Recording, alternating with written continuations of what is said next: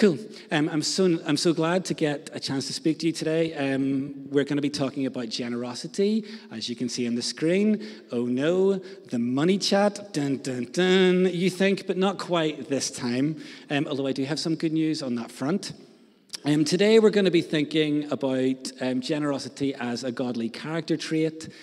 Every year, as part of our autumn feast deal, we practice intentional generosity, and I'll be talking a little bit about why we have that practice, but also we'll be thinking about how we can show generosity more widely. It's going to be fun. It's going to be a fun money chat, and how often do you get to say that? But before we get into it, let me bless you real quick, and then you'll know what to do.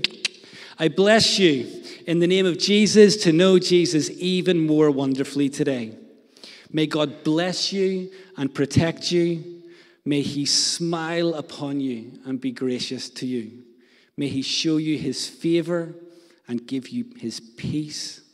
In the name of Jesus, may it be more like it. Good times, my dudes, good times. And they are good times. Around here, we love to do Jesus-y things, and one of those Jesus-y things is celebrating. We love to celebrate the things that Jesus celebrated.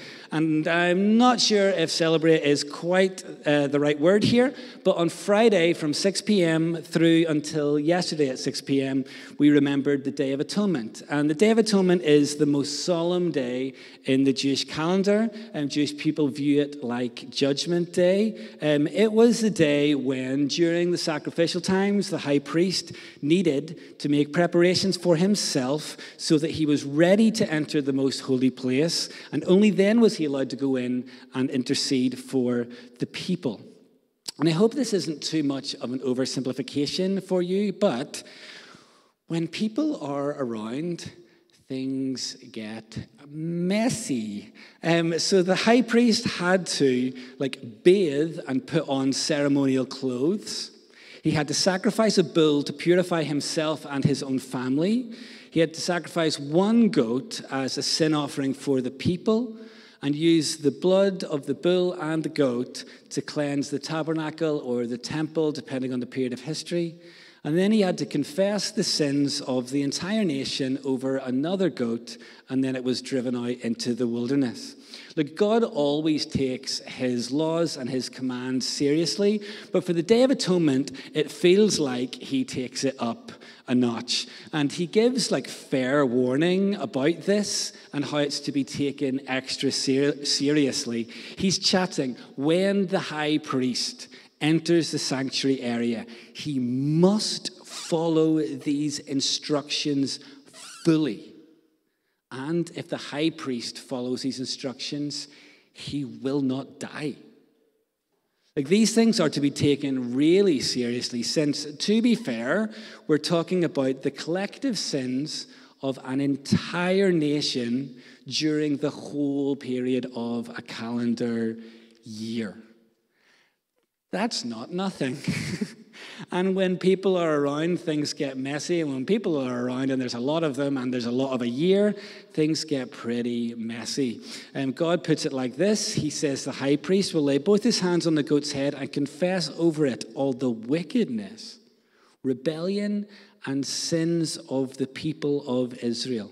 And in this way, he will transfer the people's sins to the head of the goat. God's talking rebellion.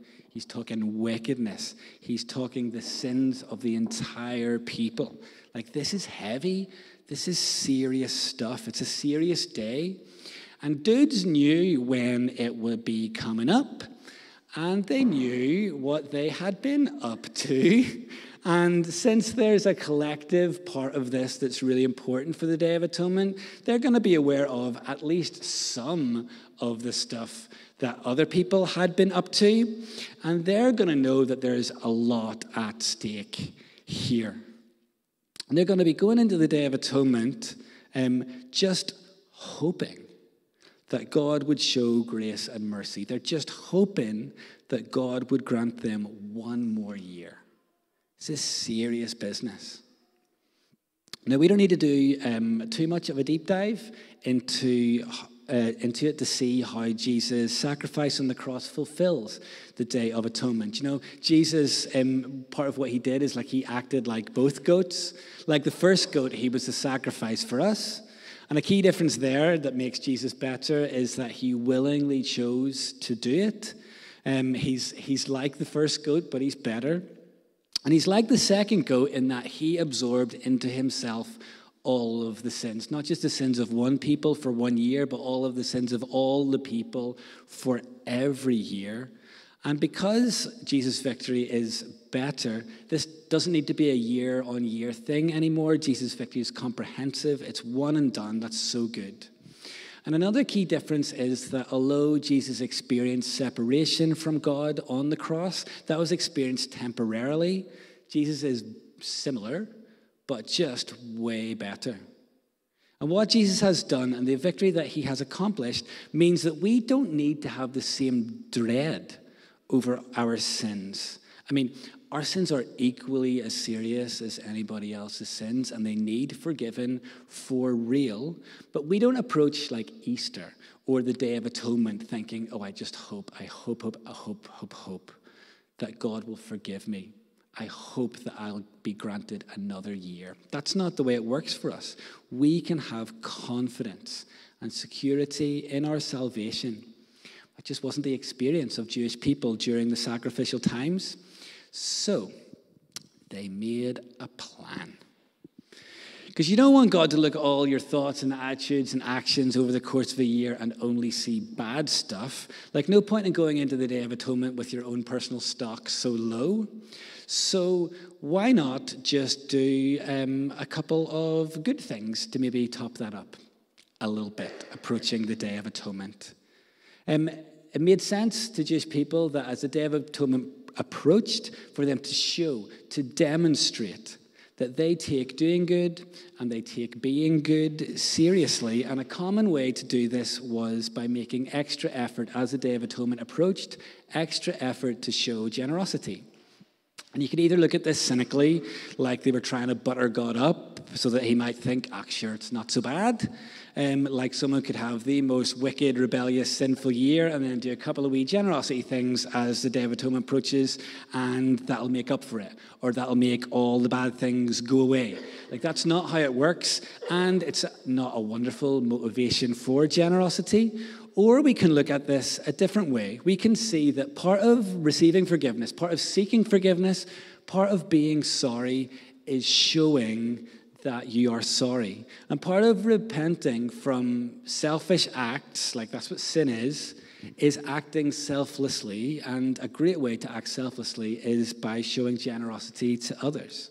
So getting some last-minute generous acts in is more of a precursor to what was to come should God grant them another year. And that's much better motivation. And the thing that I really like about this is that it shows that generosity requires intentionality. Let me give you a little example of this from one of the most generous people that I have ever met, and that is Jamie's dad. Jim Halliday values financial stability and preparedness. He doesn't spend money flippantly. He spends it on the things that matter to him. And he worked hard his whole life to provide something better for Jamie and for her brother Sam than he grew up with himself. Jim and Jamie's mum, Leslie, like Jim and Leslie worked 5 jobs between them when they were getting married so that they could get out of Belfast in the 1970s. So that they could have a better life for them now and provide something better for kids that were going to come in the future. And last weekend we were back staying with them, and they have this little TK Maxx kind of home decor sign in their living room that somebody bought for them when they retired. And it reads, "Retired and happy spending our kids' inheritance." This is their exact sign. It's cute. It's just like one of those little cute parent things, isn't it? Love it. It is cute. It's not accurate. It's not accurate. Obviously, this would be better. There we go. Apostrophes count. But that's not what I'm talking about. This sign is not accurate because they are retired and they are happy, but Jim still saves a portion of his pension every month. Even though his financial deal has changed, the way he responds to money hasn't changed. He's still making sure that he is ready for whatever life throws at him, and he's making sure that he is ready to be generous. And Jim has helped us, and Leslie, I'm going to give Leslie some credit too. They have helped us with some big things in life. Like they helped Jamie out with a deposit for when she was buying her first house, and then when we got married, I moved into that house, and I'm thankful. Doesn't hurt. They also helped us out when we were putting a new kitchen into our flat. Big things, big things that take years of planning and saving. But there's also those smaller, everyday sort of things that Jim does to show generosity. For example, he may well be the single most difficult person to buy a pint for that you could ever meet in your life. You think you're going to buy him a pint, but just when the card reader comes out, beep, there he is. And you think you're going to do it, but he's there. In the big ways and the little ways. He is so generous, so generous. My point is that when you steward things well, you're ready to be generous. And that might be those big things that take a lot of planning, even years of planning, or it might be those smaller but significant in their high frequency things. Those are good too. When we're not intentional about it, then we're not prepared to be generous, and that makes things way harder for us. And to be fair, none of us need things to be harder, because already this generosity thing can be plenty hard for humans. And today we're going to look really quickly at two really similar events from the Gospel of Luke, and we're going to spot some of what I am going to call generosity mindset traps, so catchy, to avoid, that we want to avoid those ones, and we want to see what goodness we can learn from Jesus.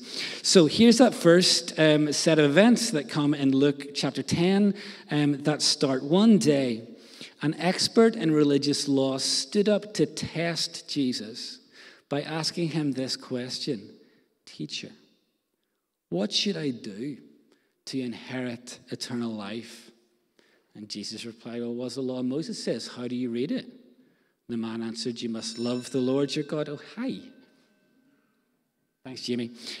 Sorry, podcast people. The man answered, you must love the Lord your God with all your heart, all your soul, all your strength, and all your mind, and love your neighbor as yourself. Right. Jesus told him, do this and you'll live. But the man wanted to justify his actions, so he asked Jesus, and who is my neighbor? And Jesus replied with a story. Jewish man was traveling from Jerusalem down to Jericho, and he was attacked by bandits. They stripped him of his clothes, beat him up, and left him half dead beside the road. By chance, a priest came along. But when he saw the man lying there, he crossed over to the other side of the road and passed him by. A temple assistant walked over and looked at him lying there, but he also passed by on the other side. Then a despised Samaritan came along, and when he saw the man, he felt compassion for him. Going over to him, the Samaritan soothed his wounds with olive oil and wine and bandaged them. He put the man on his own donkey and took him to an inn where he took care of him. And the next day he handed the innkeeper 2 silver coins, telling him, take care of this man. If his bill runs higher than this, I'll pay you the next time I'm here. Now, which of these 3 would you say was a neighbor to the man who was attacked by bandits? Jesus asked. The man replied, well, the one who showed mercy. And Jesus said, yeah, now go do the same. So setting the scene, Jesus has been asked what it takes to inherit eternal life. Luke is a really good book, for real. I love how Luke takes care to record loads of detail. And recording, the expert of the law used the word inherit, gives us those vibes of I want to get something. I want to get something more. And the first part of the answer that a dude gives to his own question, that love God with all you've got thing, he has no problems with that. I'm sure by his own estimations, he's crushing that. The second part, though, loving your neighbor, Different vibes. Luke doesn't necessarily address this issue here, but in the next 10 chapters, Luke records all of Jesus' teaching where he either indirectly or mad directly hits the religious elite with just how terrible they are at this thing. And we don't have time for that now. So chapter 11, 12 through 17, blah, blah, blah, blah, blah. We'll just look at Jesus' immediate answer to who is the neighbor in this parable. Most of the time when we talk about this story, the priest and the temple assistant are kind of just part of the setup. And we think that our learning really kicks in when the Samaritan comes onto the scene. He's the one we want to learn from. We see his care, his generosity with his care and his resources, his time and his money. And we think that he's the one we want to learn from. But when we do that, we miss a thing, because although we learn from positive example, we can also learn from negative examples. And the first mindset trap that can seriously hinder our generosity is very visible in this parable, and that's that we sometimes just end up with a mindset of, I'm going to let someone else take care of that. Do you know? The priest and the temple assistant, both good, clean-living dudes, and they just walk on by. They make caring for someone else's problem. And digging into this, they probably had good reasons for why they did that. Do you know, maybe they thought the man was dead, and if they touch a corpse, that's going to make them unclean, and they wouldn't be able to do their job. Maybe that was their reason. And whatever our reasons, we can end up sometimes making generosity out to be something that maybe someone else is more suited for than us, do you know? And we always have a reason. No one stoats around trying to not be generous. And whether those reasons for not being generous are legit or not, well, that'll be pretty circumstantial, won't it? Do you know? Sometimes they might be, sometimes not. But we always have a reason. And that's another question for another day. The point that Jesus is making is that we have got a responsibility when it comes to being generous. And the story demonstrates, while it's not it in its entirety, but generosity is an important part of loving people. So we'll heed the warning that neglecting generosity is neglecting our responsibility to follow Jesus' command to love our neighbors. And for sure, we want to be more like the despised Samaritan than the priest or the temple assistant. Now, the juicy part of this story, the classic thing that gets brought out from this story, is that the generosity comes from a less than likely source. And for real, that's the spicy bit, considering the story is being told to a Jewish audience, to a Jewish religious leader, no less. But Jesus is calling out another mindset trap here that we can find ourselves having, and that's just being generosity neutral. And by this, I mean categorizing people into the generous ones and then everybody else. And I'm not saying that there's generous ones and there's not generous ones, because nobody really thinks about themselves as a not generous one. Nobody's walking around being I'm not generous. I'm trying to not be generous. Because if they did, they would recognize that that's a pretty bad character trait, and they'd probably want to do something about it. But if we don't recognize ourselves as generous, then we're not going to be stepping into that. We're not going to be living in that. We're not going to be acting generously. When we think of ourselves as there's generous people and there's just everybody else, we kind of end up being generosity neutral, and we don't do anything. If we were considering ourselves to be generous, then we would live in our generosity. If we were considering ourselves to not be generous, then we would do something about it and move towards generosity, and at least that's something. But being generosity neutral, kind of linked a bit to making it someone else's problem, just kind of is ending up with the same inaction and nothing happens that comes with that first mindset trap. Otherwise, we'll just be I'm not generosity, that's for somebody else. That's for Jim Halliday, and you're just going to get on with the rest of your day. But in reality, we all have high generosity potential. And activating that potential comes from having a mindset that is ready to take the responsibility to do what you can to be generous to the people that God sets in front of you. And maybe for the Samaritan dude in the story, that's caring for someone in need.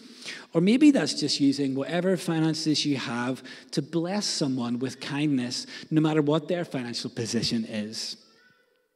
A pretty good indicator of where you might land with the whole generosity neutral thing is how easy you find it to receive generosity. Like, you can tell if you value generosity if you're able to receive it. And I realized that I was really terrible at this when we moved to America. Americans are many things, and being generous as just like a cultural baseline is one of those things. Like, one of the most generous cultures I think you're going to find. For example, here are the rules of coffee in America, that it should be black, it should be 8 ounces, it should be $2, and you should never buy one of them. You should always buy one for somebody else. And when we moved to America, after a while, I realized that dudes were either trying to buy me coffee, actually buying me my coffee, but that I was never offering to buy them their coffee. Because when we go for a coffee with a pal, it's kind of just like normal, generally speaking, that we buy our own, right? Like, it's normal for us. It's not rude. It's just like our version of polite to say, oh, no, don't worry about it. It's fine. No, I can get myself. Don't worry. No, it's fine. Or maybe that's just Northern Ireland. That's the way we do it. That's kind of our version of polite. It's not their version of polite.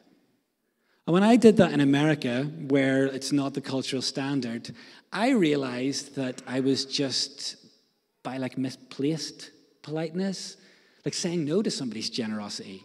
And that was a bummer for them. And I quickly realized that a better response to saying like, no, don't worry about it, is like, oh, thanks, mate. Next time on me. And then actually doing that. Do you know? And just as a wee, like, not in the text thing, but since we're on the subject, a third mindset trap is just like, kind of like fair's fair, right? Do you know, you buy yours and I'll buy mine and fair's fair. And in some circumstances, that's necessary and it's fine. I'm not saying you have to buy everybody everything. I'm just saying that sometimes, in some circumstances, being nice is more important than being fair. And I'm wondering what people in America thought of me when they weren't worrying about being fair. They're like, I bought this dude like plenty of coffees and he's not even offered once, but they still kept offering. That's generosity. And I'm over here like unintentionally being mean. Whew, I was a bad person.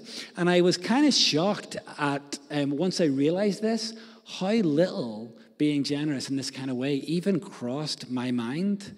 And like, me falling into that mindset trap stifled their generosity. They tried to be generous and I wouldn't let them, so then I would never reciprocate. And then, if you do receive someone's generosity, then you do think, oh, that was a kind thing. I want to be kind back. It's not like a quid pro quo thing, but it's like, I want to be kind back. So although it's true that like ungenerosity means more ungenerosity, it's definitely true that generosity catalyzes more generosity. Do you know? Let a dude buy you a coffee. Buy a dude a coffee. I mean, it's only $2. Crooksy. It's 2024 and coffee isn't $2. If coffee costs $2, if anything, it's more like 2 days' wages these days. I get it. I'm aware that in our current climate, we do need to be more intentional with our budgets in general. But that comes back to what we talked about at the start, where planning so that we can be generous allows us to do these things no matter what the financial climate is like. I looked at Jim for an example of that. When he was receiving an income, generous. When he's receiving his pension, generous, because he is ready. Jim Halliday is a good dude. Getting back to our story, though, there was just another detail from Jesus' teaching that I was really glad that Luke was careful to include. Did you notice how the Samaritan left 2 silver coins? Other translations of the Bible identify those as denarii. So the Samaritan left 2 days' wages to a stranger, he'd never met. That's not nothing.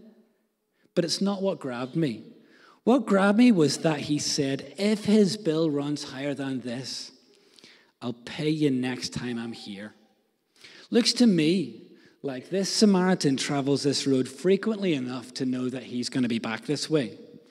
looks like he gave all the money that he needs for his trip. Like maybe he's heading out and he's going to come back to the inn on the way home. So it looks like he gave all the money that he needed for that trip to a dude before he even got to where he was going.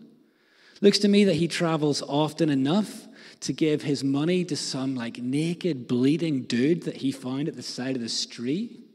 Looks to me like he travels this road often enough to know that it's dangerous. Looks to me that as a Samaritan traveling outside of Samaria, he is very aware of that danger and carrying a significant amount of money too. I bet he felt that danger.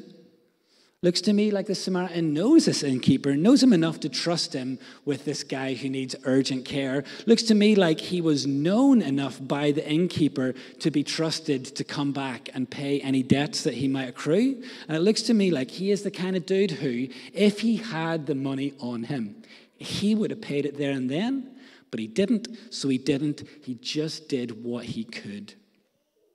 And a mindset trap that, although understandable in our current climate, we can end up falling into. It's not what we're aspiring for, but it is what we can fall into. And that's just like, I'd love to, but I can't afford it. Like this Samaritan is held up as the kind of person who loves his neighbors well. And he did what he could with what he had. We've talked about how generosity requires intentionality so that even when we're feeling the squeeze, we do what we can, as much as we can, but just don't do nothing. Just don't do nothing. Like this dude did in an eerily similar event recorded in Luke 18. It says, once a religious leader asked Jesus the question, "Good teacher, what should I do to inherit eternal life?" Heard this before. "Why'd you call me good?" Jesus asked him. "Only God is truly good. But to answer your question, you know the commandments. You must not commit adultery. You must not murder. You must not steal. You must not testify falsely. Honor your father and mother." The man replied, "I've obeyed all these commands since I was young." When Jesus heard his answer, he said, "There is still one thing you haven't done. Sell all your possessions. Give the money to the poor, and you will have treasure in heaven. Then come, follow me." And when he heard this, he became very sad, for he was very rich. Almost a repeat performance, right? Do you know, even like again with the inherit verb, I want to get something. Again, the religious leader is cool with obeying all the loving God rules, but again, it's the loving other people part that proves to be the sticking point for him. And this time, Luke does let us in on his reaction. I mean, to be fair, Jesus hits him pretty hard, bro. Like, he comes in strong. Like, I'm over here being like, do what you can. And Jesus over here saying, sell everything you've got. I'm going to let him do that.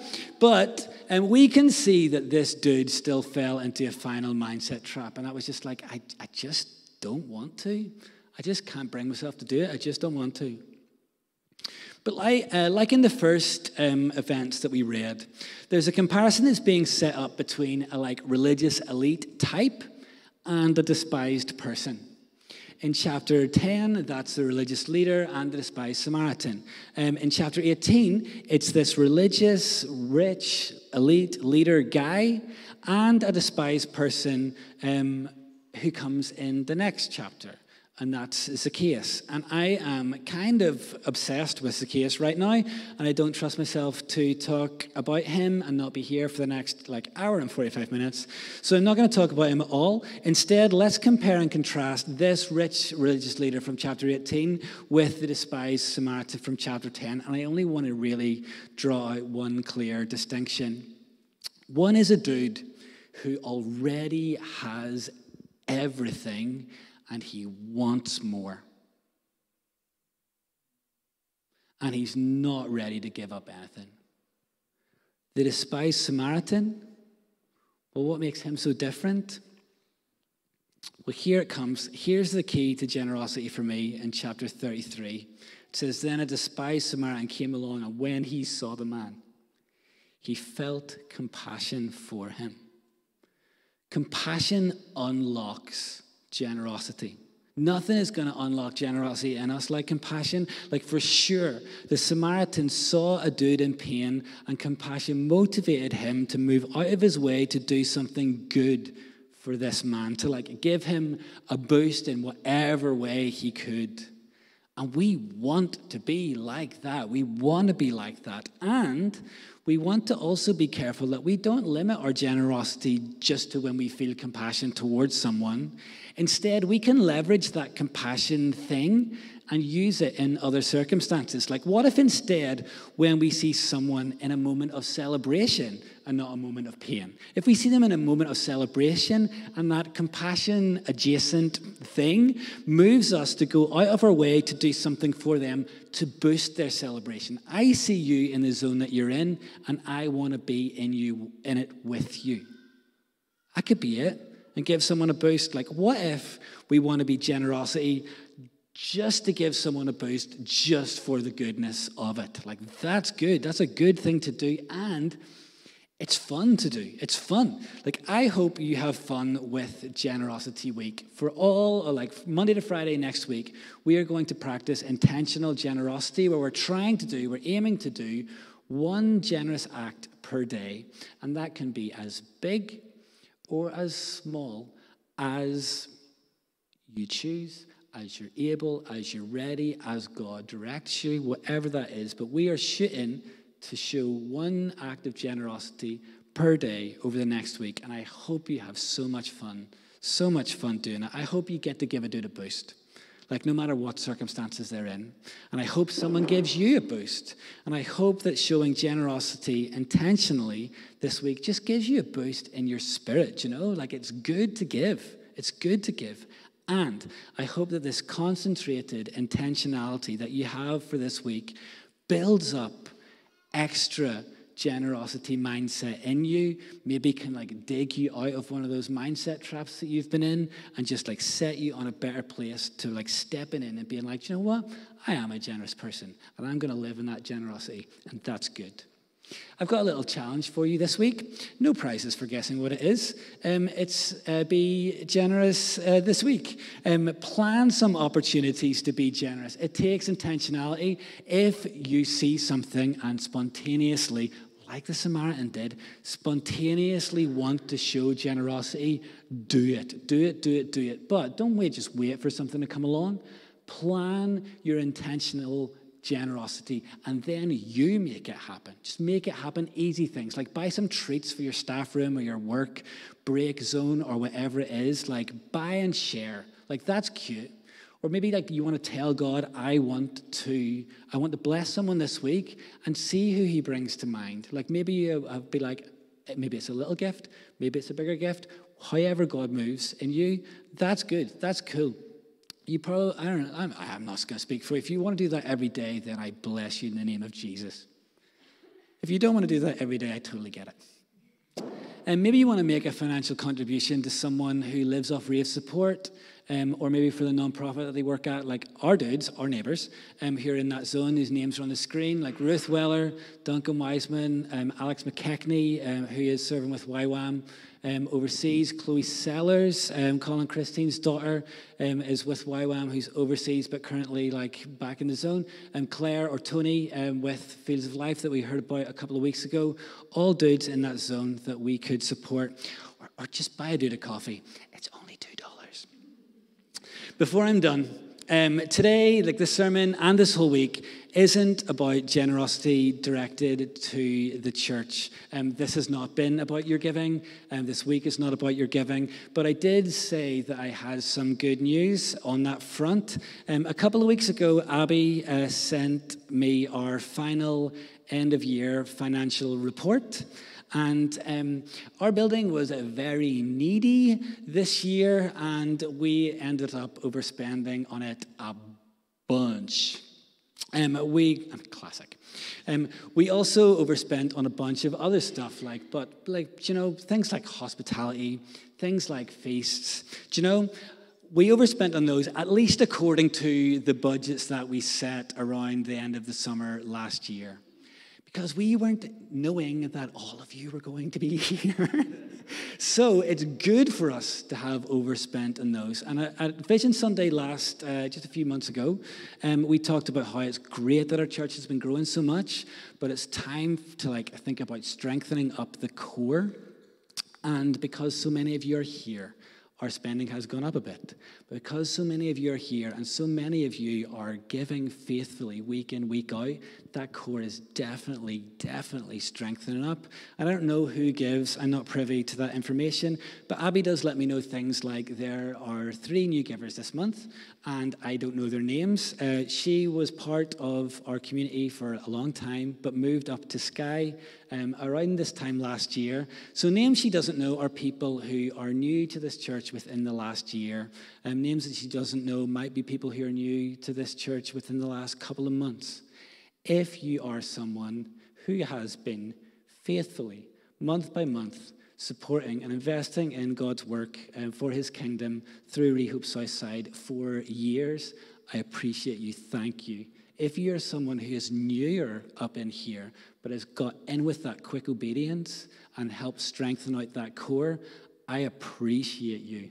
And I thank you so much. And Abby also let me know that we can now officially rubber stamp to be considered as fiscally viable as a location, which has been a long time coming, but it's here, which is great. When we lived in America, the church that we were working at, when we were moving home, decided that they wanted to support us, and they gave us some money. We've made that last. It's run out.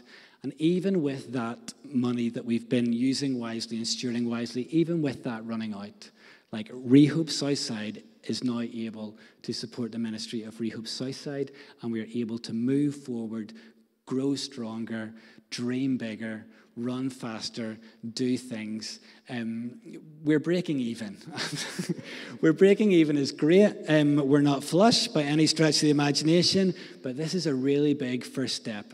I thank you. I appreciate you for your giving and also for trusting us to steward your generous and joyful giving to the Lord. You're good dudes. I appreciate you so much.